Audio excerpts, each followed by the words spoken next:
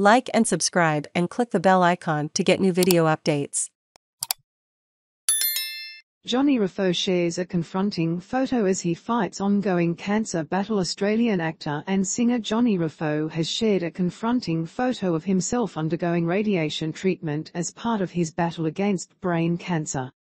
Ruffo posted a close-up photo in which he is wearing a mesh covering over his face to hold his head in place as he receives radiation treatment.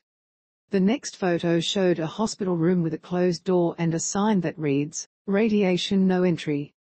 The 33-year-old captioned the photo, "Another round of radiation on the cards, still fighting this mofo. Pound for cancer." It's the first health update the former home and away actor has given since last year.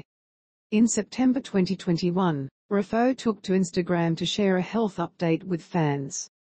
At the time, he posted a sweet photo of himself and his girlfriend Tane Sims and captioned the picture, "Just thought I'd jump on and give an update. I'm still kicking along with my chemotherapy treatment, feeling pretty exhausted but I'm doing great otherwise and not giving up the fight. Thanks for all the support."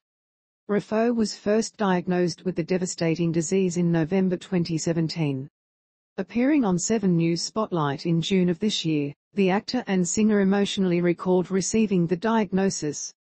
Ruffo revealed that he was taken to the emergency room after suffering from chronic headaches. "They told me I have brain cancer. And it was like, wow, my whole world just got flipped upside down," he said. "The day that it truly sunk in was maybe, I don't know, 3 or 4 weeks into radiotherapy. I was at home one day, and I was watching television, and I just went to scratch my hair, and I had a whole clump of hair in my hand, and I just broke down and I cried and cried and cried. And I went and sat in the shower and I just ripped all my hair out and I cried so much, and it was the worst day of my life. It was horrible." After rounds of chemotherapy, Ruffo officially went into remission in 2019, but the brain cancer returned in 2020. For more on this topic, follow the Film and TV Observer.